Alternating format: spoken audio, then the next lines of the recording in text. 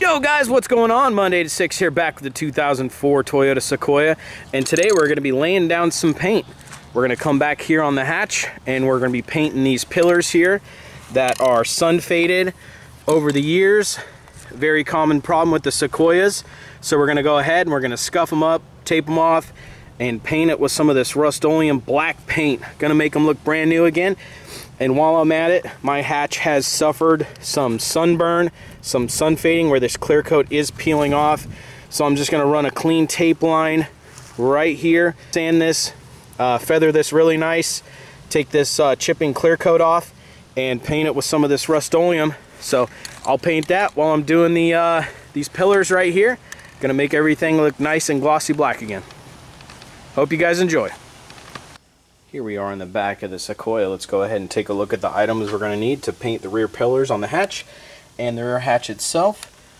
So first of all, we have Rust-Oleum black, acrylic enamel along with clear coat. We have alcohol to prep the surface when we get ready to paint. We have some blue painter's tape so we can tape everything off.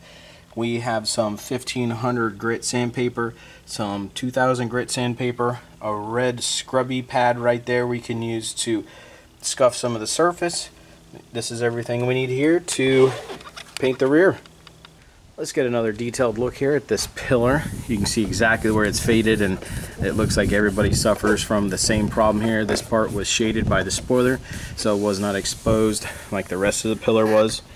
You can just see it's sun damaged, and both pillars look like this. So hopefully we're going to make them look brand new again. Here's a look at the hatch too. This clear coat's just coming off. You can see here on the top. So this is where I'm going to sand it, feather it right here, get this nice and even right here, and then I can getting ready to start taping everything off. Just for the rear hatch here, I did take the rear wiper off.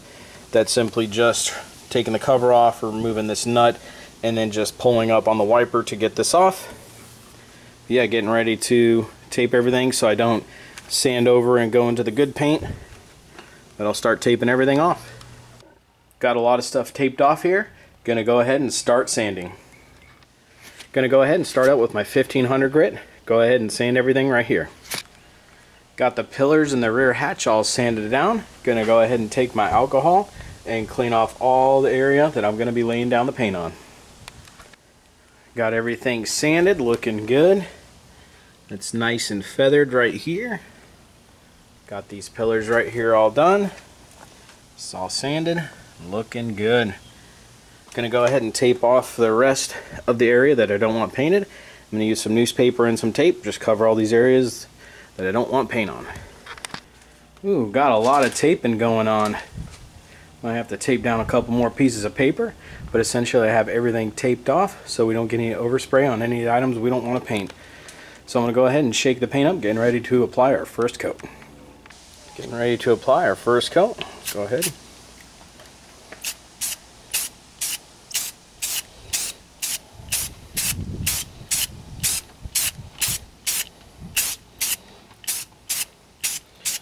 Looking good. Just want to go ahead and apply this in nice even coats, nice light coats. Don't get too crazy or else you will have runs and drips.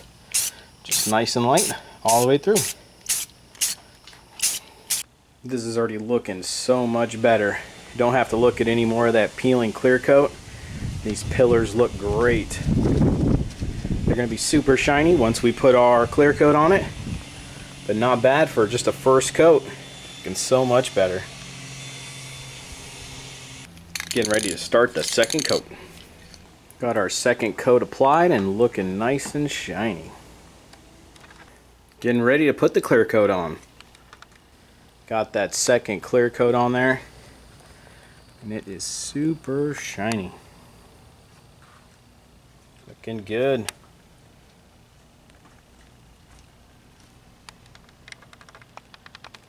Alright, we gave it a little bit of time to tack up, so we can go ahead and we can start removing all the newspaper and tape. Just be careful to make sure you don't hit your paint that you just put on. Here we are at the back of the Sequoia looking at the finished product. These pillars look great right here where they were all faded, now one color. And the part of the hatch here that I sectioned off, sanded, and painted looks nice. No more flaky clear coat on there, no more faded look. So this was definitely what I was looking for. Looks awesome. Just brings life back to the Sequoia. I hope this helps everybody out. Seems like everybody suffers from the same problem on the rear of their Sequoia. So, hope you guys enjoyed the video. And as always, Monday to 6, out.